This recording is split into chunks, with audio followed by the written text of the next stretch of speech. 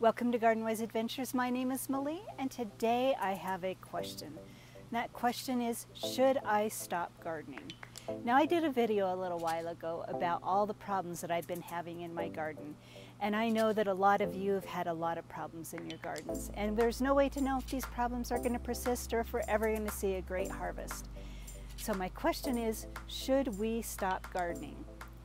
Now, just to be clear, no, I am not going to stop gardening. I have gardened for many, many years. I could even say decades.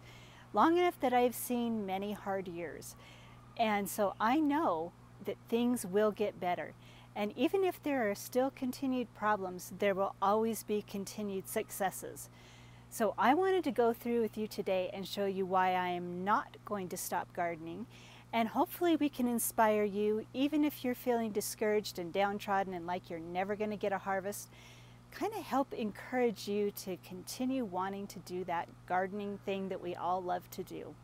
So let's start behind me with my green stalks. Now I'll link a video up above on when I planted these green stalks and all the hopes and plans that I had for them. And as you can see, there's quite a few empty holes in this one. And on this one, it looks magnificent. But look at all those beans. I still have yet to get a harvest of beans from these plants, and I'm not sure why they're not producing.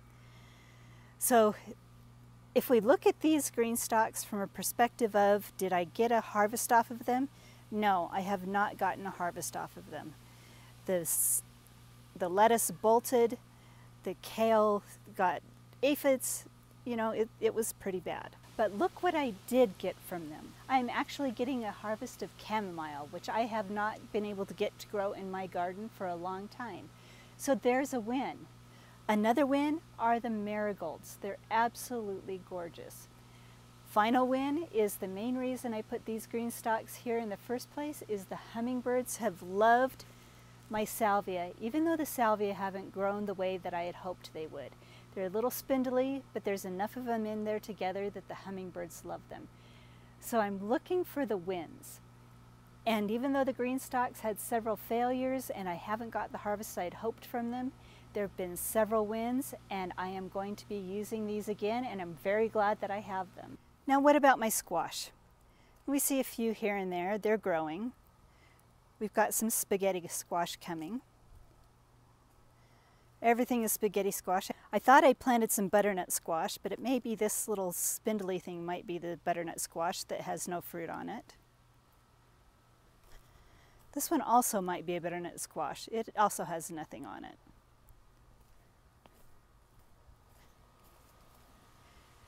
And if you look back here, we've got a zucchini and a yellow squash, where we're finally starting to see a yellow squash come on it. But really nothing except for dried up dead squash on the zucchini.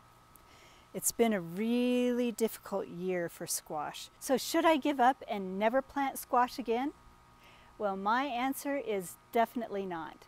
Let me post a picture, if I can find it, of my squash last year so I can remember what this area can produce.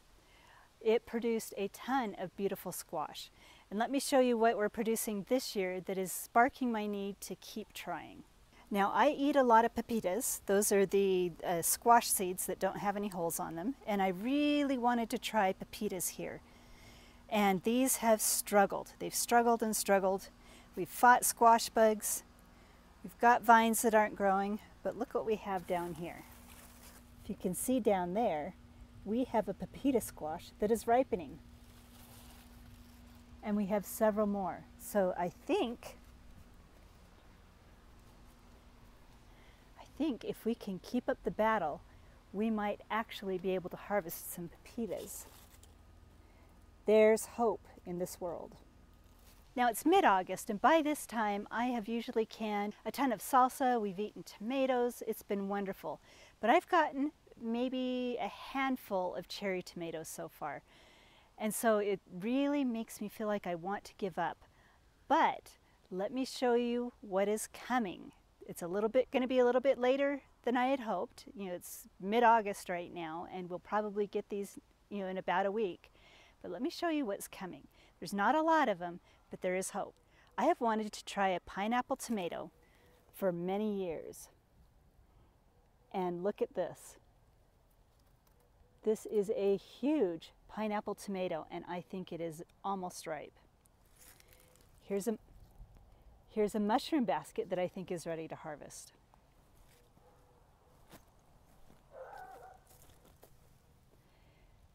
Down here, we have got one of my very favorite black seamen that is ready to harvest. And there are several more different types of tomatoes that I think are going to be ready to harvest here one of these days. This is a Kentucky beefsteak. Look how big that is.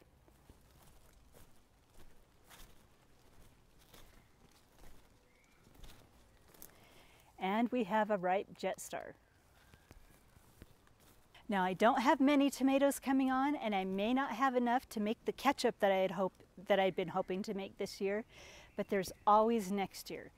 This year is giving me hope because I'm seeing new things that I'm able to grow, and there has been some success. Now another thing that is happening right now, I know you probably can't see it or feel it like I can, but we have had very, very little rain here in my town. You know, I live in Pleasant Grove, Utah, and there's been very, very little rain. But right now, I'm feeling drops. They're just drops, but they give me hope for a possible downpour. Now, I hope that the downpour waits until after I'm done with this video.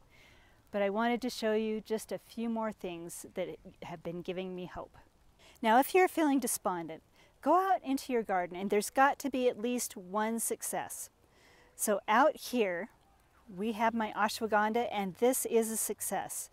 These have almost hit 3 feet, which I think they only get about 3 to 3.5 feet tall, and we're going to have an excellent harvest of roots. This is my first year growing ashwagandha. I had no hope of any success for them because I didn't think they were supposed to be able to grow here. But they are doing well, and that gives me hope for next year. Maybe I will grow ashwagandha next year, maybe I won't, but at least I know that green things can grow on this property. And then the last thing that gives me hope. Look at this flower. It is absolutely gorgeous. This is an artichoke that never gave me any edible fruit. These parts right here are supposed to be the edible parts, and they came out very, very thin, very late in the year, and it's taken 2 years to actually get flowers off this. So I decided instead of eating it to let it flower, and I've got beauty instead of food. And that gives me hope. I think it's absolutely gorgeous, and I'm glad that I waited for it. Now, will I grow artichokes again? Probably not. But that means that this spot will open up and I can grow something else next year. So now I'm hoping this maybe will help you a little bit. Maybe you've had some really hard times this year gardening, and maybe you've had some successes. Definitely go out there and look on those successes. Think of past year successes. If you haven't had any successes that you can look at, find a friend or a neighbor who's had successes and go talk to them. Look at what they've done. Think about what you can do different next year and plan for next year. Definitely don't give up gardening. It's definitely worth it every step of the way. The failures teach us what we need to learn so that we can do better next year. So I hope this video has helped you. If it has helped you, please like and subscribe, share it with your friends, and go have a wonderful garden adventure.